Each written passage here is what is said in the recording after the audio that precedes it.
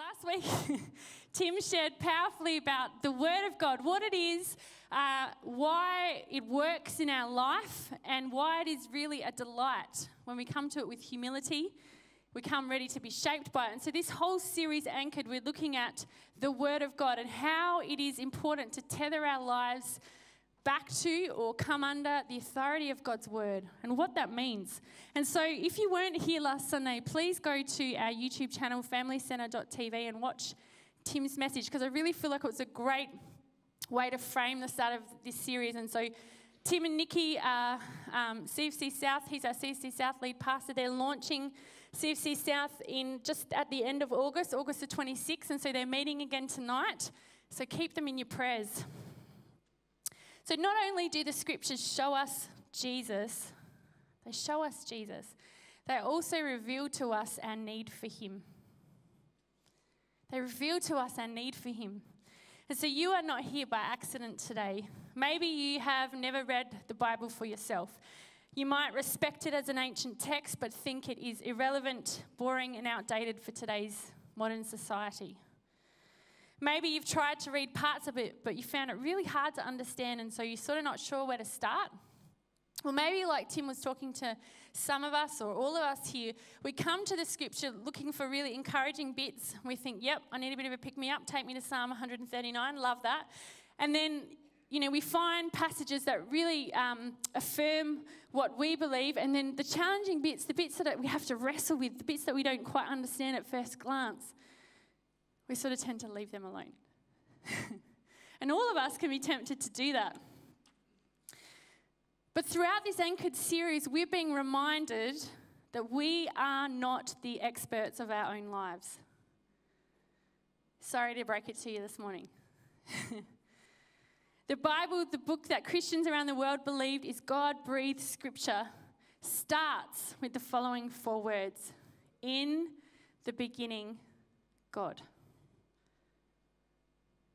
Your life starts with your Creator. It doesn't start with you. So Genesis 1:1 we read, "In the beginning God created the heavens and the earth." God made you, just like I was praying over Kingsley. He wanted you to be born. He loves you. He wants to speak to you and teach you how to live.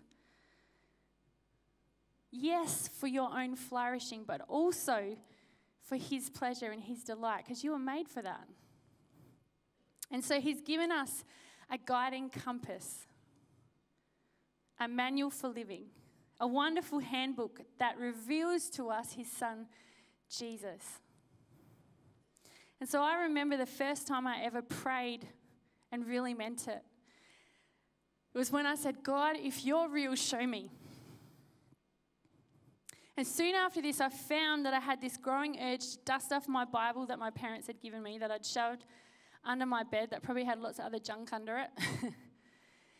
And I had this desire to want to read the Bible and come to it with an open mind, willing to see what God, if he wanted to reveal himself to me, would have to say.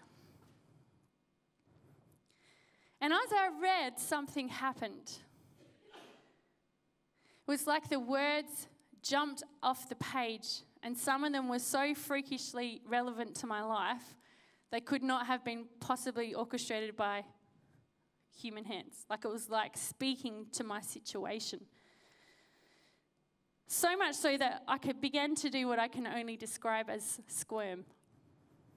On the inside, I was like, oh, I'm looking at this and I'm looking at what the Bible says about what life should look like, and I'm looking at my own life and I'm feeling like there's a bit of a mismatch. I knew there was some ways that I was living and some choices I'd made that were not pleasing to God. And I realized I'd been looking for love in all the wrong places. I was numb on the inside. I was so passive and really dead, I would say, on the inside. But I also kept reading because there were so many verses that talked about God's unconditional love and his desire to want to know me and have a relationship with me. And so for the second year in a row, a friend invited me along to an Easter presentation or Easter service here. And I came along, and I just don't remember everything that Pastor Bill shared that night, but I remember feeling an amazing sense of the presence of God that was so real. It was like God came up close and personal to me, and I knew that he was real, and I knew that I wanted to know him. I didn't know everything about what it means to follow him, but I just knew that I wanted him. And so I talked to God, because Pastor Bill told us to just pray to God in our hearts, so we didn't have to say it out loud per se at that point in time, but just pray in our hearts and talk to God between us and him. And I said, I want to know you, God. Jesus, come into my life. I believe that you're real, and I actually want to know you. Even with the parts I'm unsure about. And so I invited him to come in and said, lead my life. And he's been leading it for 19 years, and I'm so grateful that I had that opportunity to hear about Jesus' love for me.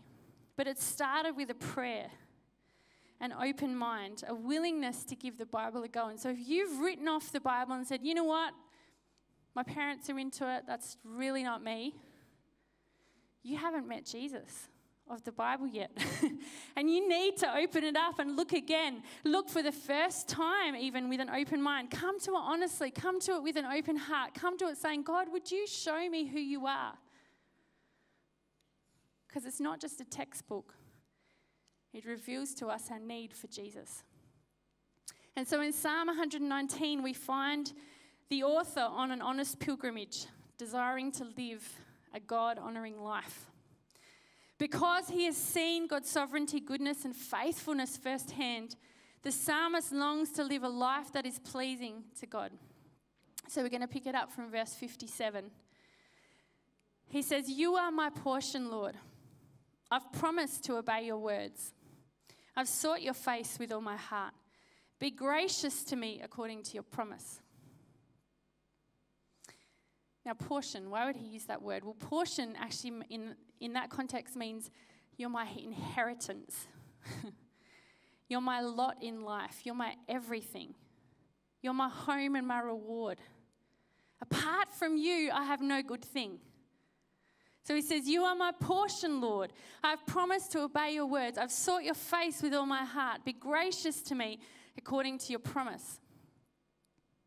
So throughout this psalm, he's determined to keep the law of the Lord. He promises to meditate on it. He promises to delight in the word and not forget it. He promises to run in the way of the Lord. But it's interesting what he doesn't say in this verse. He doesn't say, because I have sought your face and promised to obey you, your words, be gracious to me. He doesn't say that. He says, be gracious to me according to your promise. According to your promise, that's mentioned, or according to your law, according to your word, that is mentioned 17 times in Psalm 119. It's like it keeps coming back to God's mercy.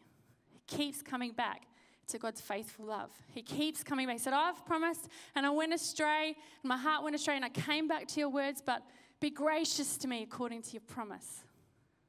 It's a recurring theme when you read Psalm 119. What was the promise? Well, in Isaiah 55, we get a glimpse. It says, God saying to his people, I will make an everlasting covenant with you, my faithful love promised to David. Well, everlasting. David died physically. He's in God's presence now, but what was this everlasting covenant? It was to David, but what that context is saying is actually to David's son, Jesus, who would come through the line of David. Through him, you will experience God's faithful love. I will make an everlasting covenant with you, my faithful love promised to David. Seek the Lord while he may be found. Call on him while he's near. Let the wicked forsake their ways and the unrighteous their thoughts.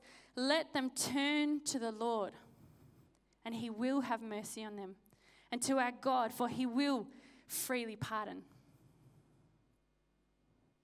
The promise was God's faithful love that was to come through the anointed one, the Messiah Jesus, an everlasting covenant that would never end.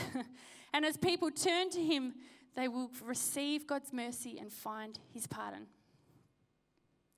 And so the psalmist knows, like us, it's so much easier to make promises to God than actually to keep them. Am I right? So much easier to sing songs and go, yes, God, I love you. I'll follow you to the ends of the earth than to actually do it. Don't you reckon? Is that just me? When we come to God's word, we see reflected to us like a mirror. We can sometimes see the ugliness of our own hearts and our selfish ways. And often we think we've just got to pull ourselves up by the bootstraps and try harder. Just get it together, Sam.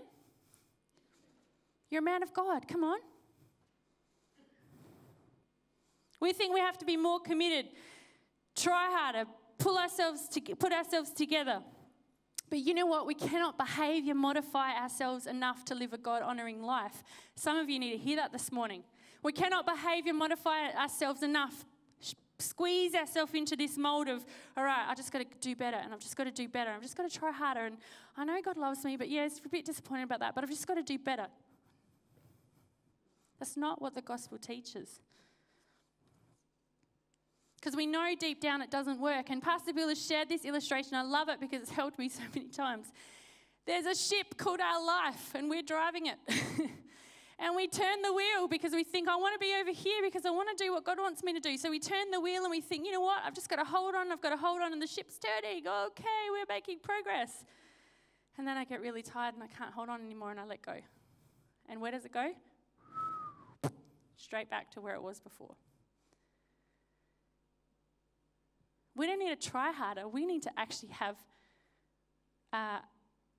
an awareness and an understanding. Jesus, you're the captain of my ship. You take the wheel. Because when you turn it, when I cooperate with you, you don't actually get tired. You have unlimited resources, and you've given me your Holy Spirit that can work in and through me, so that when I actually want to do the wrong thing, I can say, you know what? No, I'm not going to do that anymore. I'm going to listen to what God's Spirit wants me to do, and I can go and do it.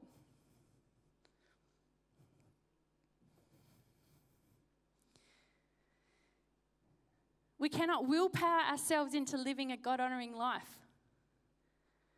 Our conscience will always remind us that we don't have what it takes.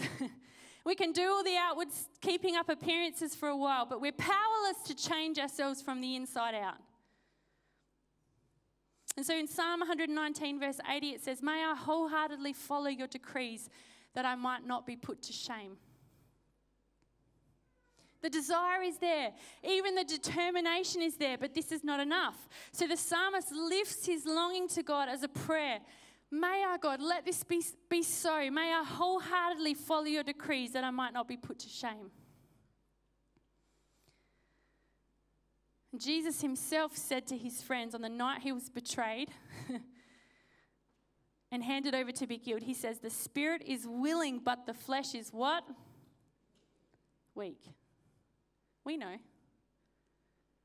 We're very aware. But that's not all he said at that moment. First, he said, watch and pray.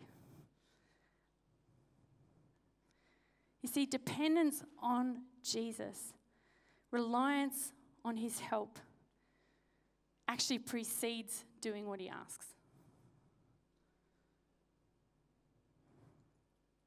The psalmist in 119 recognizes that though he longs to live a God-honouring life, he's decided in his heart that God is good, his instructions are true. He cannot, by willpower alone, carry out the commands of God. He cannot behaviour modify his way into living a God-honouring life. He's powerless to change himself from the inside out, perform well enough to make him good enough for God to go, perfect job, well done. And so are we. And I remember the first couple of years of my Christian life struggling with this. I remember sitting in my car and beating myself up over something that I'd done that I was so disappointed in myself with. And I was so annoyed with myself with. And I sat there going over it and over it and over it and over it. And I kept thinking, you know what, this is just, how do you even do this? How do you even follow Jesus? I don't think I can do this. And it was like, it wasn't like, it was. I'd read something. I didn't even remember that I'd read it, but somehow it got on the inside of me from the Word of God. And the Holy Spirit had something he could work with. And it was like all of a sudden a thought came into my head that I hadn't been thinking on, that was just the Holy Spirit taking the Word of God, illuminating it and shining it into my life when I needed it. And this is what it was. It's not I who live, but Christ who lives in me. This life that I live by faith in the Son of God who loved me and gave himself for me. Light broke into my world because the Word of God, illuminated by the Holy Spirit, actually showed me the truth that was bigger than my feelings.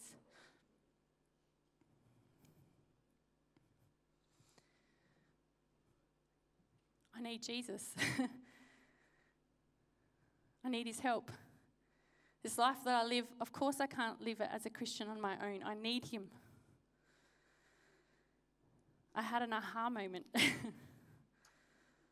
In Psalm 119, verse 73 to 77, it says, "Your hands made me and formed me.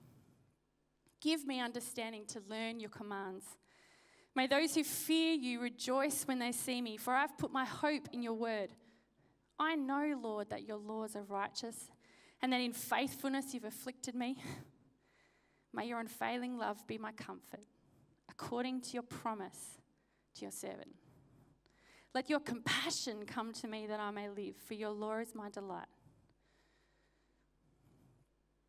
Now, why would he say, "In faithfulness you have afflicted me"? That's a challenging verse. We don't sort of like to read that verse. We think, I'm not sure about that one. The psalmist is recognizing that nothing's outside of God's sovereign control. God is sovereign over all the pieces of his life, even in allowing the psalmist to experience pain, suffering, persecution. Even in experiencing the consequences for choosing to go astray from God's commands. Because he says in verse 67, "My heart, when I went astray, and then I came back to your words," talks about him going astray and coming back. There's stuff that happens to you that we don't have a reason for why it happens. Sometimes the reason we have is that we live in a world that is broken. We live in a sin-sick world, and sometimes we can't explain why some things happen to good people, or to people who are trying to do good. But God's goal for our life is not happiness. It's Christ-likeness. It's not happiness. The world tells us it's happiness. It's not happiness. His goal for your life is Christ-likeness. In faithfulness, he sometimes allows affliction. He doesn't necessarily cause it, but he allows it. And troubles and hardships and persecution and suffering. Sometimes he allows there to be a reaping of consequences when we choose to continue in willful disobedience to his word. But you know what? He doesn't ever do it to punish us, ever. Because Jesus took the punishment on the cross. He took your punishment. He's not angry with you. He's not punishing you. He loves you. So that's a lie from the pit of hell if you think God is punishing you. He loves you. Sometimes he'll allow a natural consequence to take place because he wants to train you and teach you how to discern the right from the wrong and choose the right. He's a loving father. He actually trains us and helps us because sometimes we don't want his help. We think, I got this, God. I can do it on my own. But sometimes he allows things so we'll reach the end of our trying and cry out to him for help and say, apart from you, I have no good thing.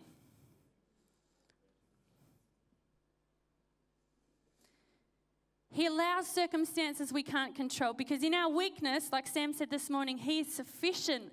We learn to rely on his power and his grace, to trust him, to rely on his loving kindness, even above ourselves, even above our feelings. Though he doesn't invalidate our feelings, he wants us to bring our feelings to him. But his truth and his word and his ways are higher than that. Some of you right now are facing very tough times. I don't know what it is that you're going through, but Jesus knows. He knows, and he's not punishing you. He loves you. He's in control. He's worthy of your trust. God's goal for our life is Christ-likeness. In Romans 8:29, it says, God knew what he was doing from the very beginning. He decided from the outset to shape the lives of those who love him along the same lines as the life of his Son. The Son stands first in the line of humanity he restored. We see the original and intended shape for our lives there in him. But when we look into the mirror, or when the Word of God reflects back to us like a mirror, our own lives, and we think, you know what? Jesus, you're awesome, but I'm not sure about this bit. I'm not doing so well here. We're not meant to jump into behaviour modification and pulling ourselves together and trying harder. Nor are we meant to simply be hearers of the word, like it says in the book of James, where after looking at ourselves through the mirror of God's word, we go away and immediately forget what we look like. And you know why sometimes I think we do that? Because we don't really like what we see. I'm not talking about physical appearance here, right? We think, oh, I don't like that about myself. Oh, so annoying.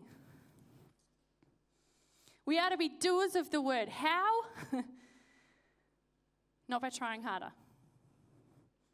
In James 1:25 it says, whoever looks intently into the perfect law that gives freedom and continues in it, not forgetting what they've heard but doing it, they will be blessed in what they do. Do you know what I realized this week? I'd always read this like, yeah, the Word of God, look into the Word of God. It's awesome. It's got the promise. The perfect law that gives freedom is actually the gospel. The perfect law that gives freedom is actually Jesus saying, I've perfectly fulfilled all the requirements of the law. So when you look intently into the perfect law that brings freedom, you need to look intently and keep looking intently and keep coming back to Jesus. Take your eyes off yourself and your inability and your problems in terms of your own, I can't manage this, and your own, I hate this about myself. Take your eyes off that and look at him.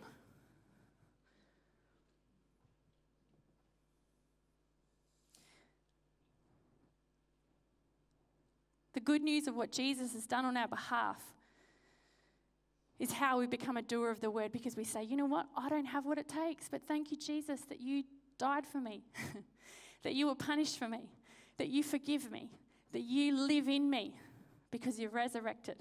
And now there's a new power in operation on the inside. And I can live a God-honouring life, and I can grow more and more like Jesus each day as I rely on you to help me. To be a doer of the word, we need to look intently at Jesus and what he's done for us. We need an increasingly clearer picture of Jesus, what his death and resurrection on our behalf means for our lives. Continuing in it, coming back to it, not just thinking we need Jesus for salvation, then see you later, you'll be right, you're left to yourself. No. We need Jesus to actually live the Christian life. The more we see him as he is in the scriptures, not as we think he is, not as we think he should be, the more we see him, the more we want to do, we want to do. We want to delight because we know who we are in Christ and we know what he's already done for us. The more we experience his faithful love, the more we want to come back to the scriptures, ready to listen and apply what the Holy Spirit is illuminating to us. And so if you hear nothing else today, young people, you need Jesus. Every person in this place, we need Jesus.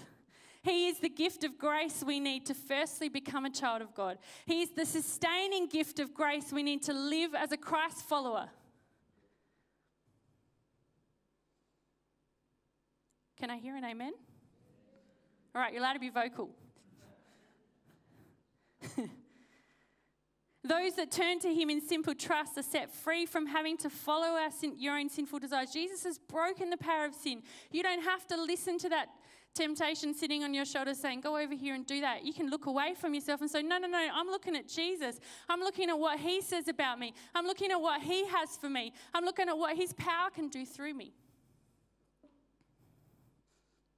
Have you been slipping into self-reliance instead of being Jesus-reliant? Throw it off. Keep throwing yourself on Jesus. Psalm 119 reminds us to depend on God's mercy. And I think it was David who wrote the Psalm, sorry. That's just my opinion, I can't prove it. He just keeps coming back to God's mercy. Reminds us to depend on God's mercy. Then it was a temporary gift dependent on ceremonial cleansing, but now it's ours forever, secured with the blood of Jesus. It's ours forever.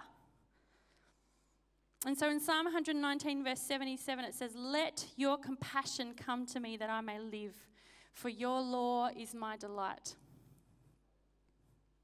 Let your compassion come to me so that I might live. Don't you see a picture of grace when he says that? John Stott wrote the following poem. "Not merely in the words you say, not only in your deeds confessed, but in the most unconscious way is Christ expressed. Is it a beatific smile, a holy light upon your brow? I know, I felt his presence when you laughed just now. To me, 'twas not the truth you taught, to you so clear, to me still dim, but when you came, you brought a sense of him."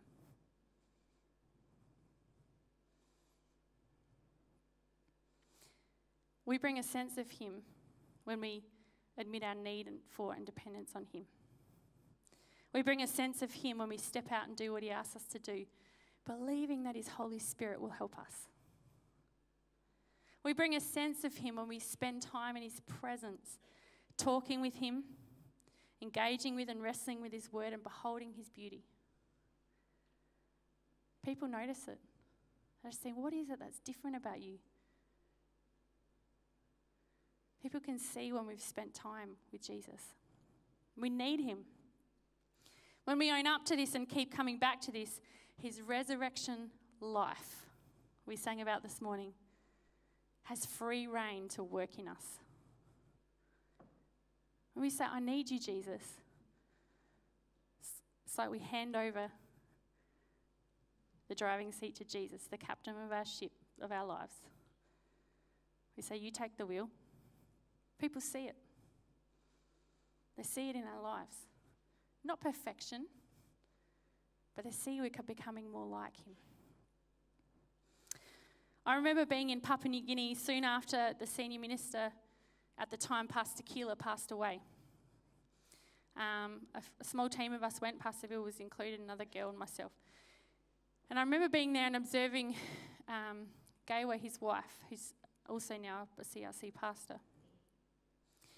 He died suddenly in his sleep, and his wife, I actually got to observe her up close very soon after the funeral. The other girl I was travelling with and myself stayed with a group of women, including her, in a house for a conference. And she was grieving the shock and loss of her husband, but she did it with such dignity and strength. It really left an impression on me. She wore white on her first Sunday back in church to symbolise he was now in the presence of Jesus, and that she had a hope even in the midst of her mourning. There was sadness in her eyes, and I'm sure in her heart, but she spoke publicly and testified to Christ's faithfulness, and brought such a sense of him with her.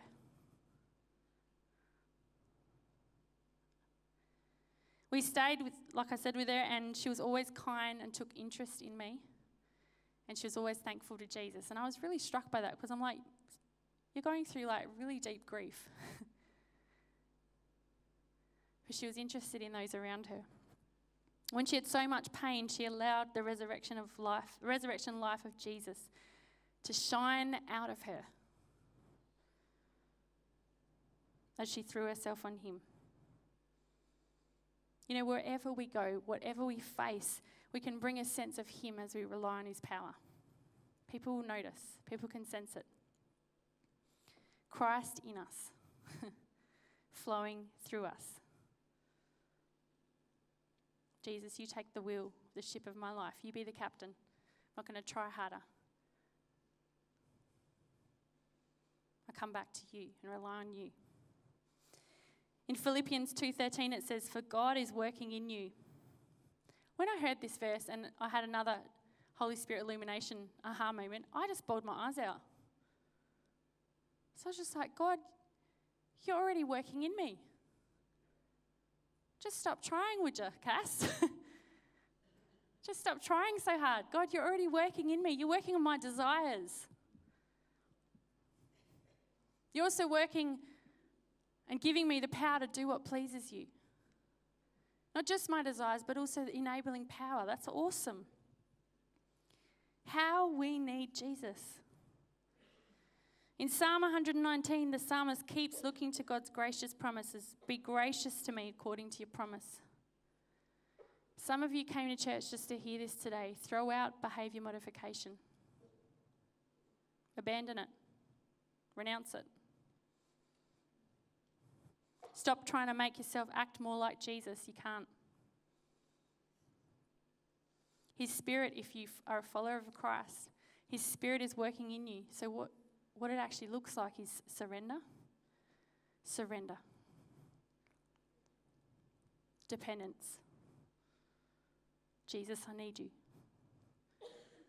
Doesn't look like trying harder. He's urging you and ready to help you, but only you can choose to hand over the control of the ship of your life, because He won't take it by force.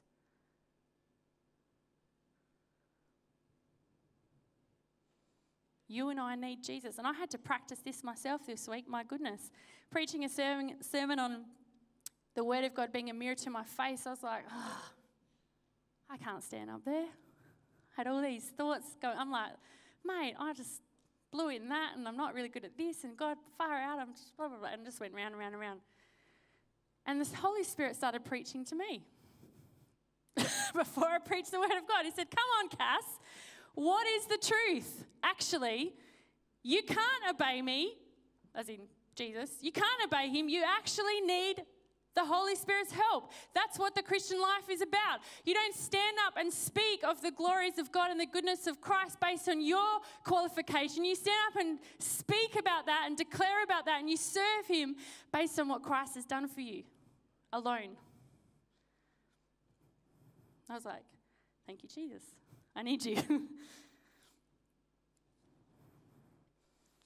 There's a cathedral somewhere in Europe that has a high and lofty and beautiful ceiling. But the room is so narrow and the ceiling was so exalted that it was difficult to gaze upon. So the rectors placed a large mirror on the floor, tilted at the proper angle. And by gazing into the mirror, they could see the ceiling. And that's what Christ is. Our God is so holy and infinite and awesome and invisible and high and exalted and lifted up that we can't very well take in His glory. But Jesus is the image of the invisible God, and He lowered Himself. He made Himself nothing, even obedient to death and death on a cross, so that we might see and know and know the living God and know what He's like. The Son perfectly mirrors God. The Son is the radiance of God's glory and the exact representation of His being. That's why Jesus said in John 14, if you've seen me, you've seen the Father. If you want to know what God thinks about you and feels about you and how He is positioned towards you, look at Jesus. Keep coming back and looking at Jesus. God is not angry with you. He's not punishing you. He took your punishment on a cross.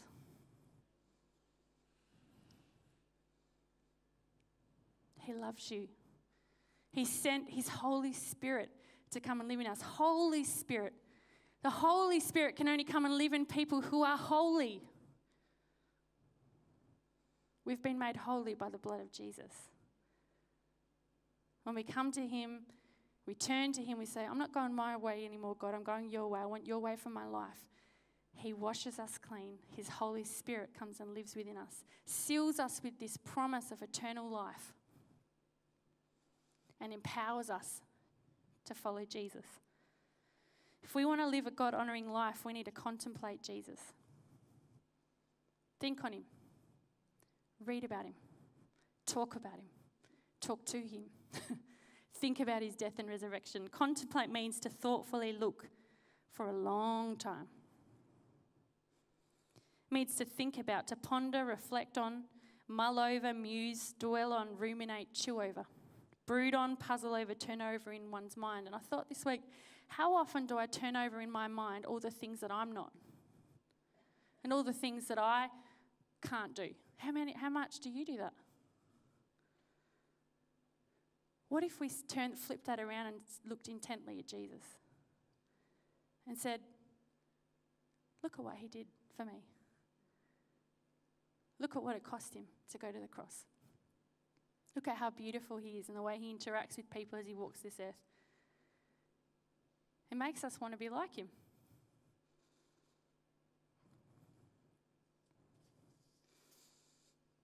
If you want to know what God is like and how he feels about you, contemplate Jesus. Don't try harder. The Bible says, fix your eyes. Gaze intently on him.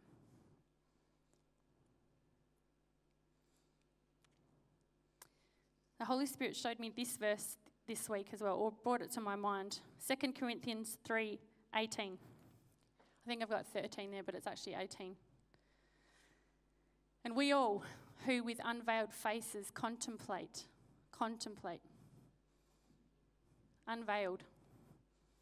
Means we can see him as the scriptures show us he really is. As the Holy Spirit reminds us. Unveiled means we don't have to hide anything from God. We don't have to feel ashamed when we come before him. We don't have to pretend and play games. He knows it all. But we can still come into his presence because of what Jesus has done. And we all who with unveiled faces contemplate, brood over, muse on, think about, chew over the Lord's glory, are being transformed in his image. Because whatever you look at gets bigger in your life. Are being transformed into his image with ever-increasing glory, which comes from us. No. Which comes from the Lord, who is the Spirit. That's a verse to memorize. You can put your own name in there and cast with unveiled face. I've got nothing to hide, nothing to prove. Contemplate Jesus. The more I do this, the more I come to him. The Spirit's at work. He changes me to be more like him with ever-increasing glory, which comes from the Lord who is the Spirit. Praise be to God. We're going to contemplate him now and take communion. So ushers, if you could get ready to hand out the elements. Because this is a fantastic way that Jesus himself has asked us to contemplate him, to remember him. And it's interesting that he tells us to focus on the ultimate act, the ultimate display of God's love and glory, which is his death on the cross.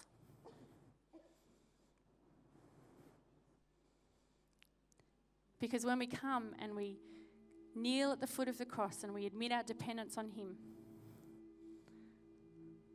we actually find his resurrection power, the life of God flowing through us with renewed intensity.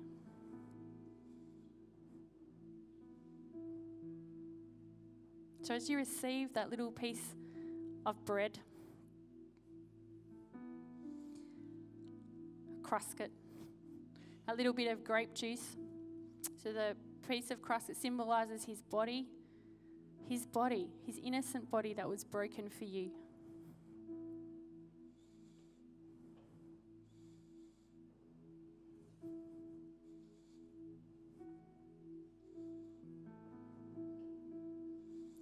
And the little bit of grape juice represents his blood, the cost of him going to the cross, his blood that was shed for you.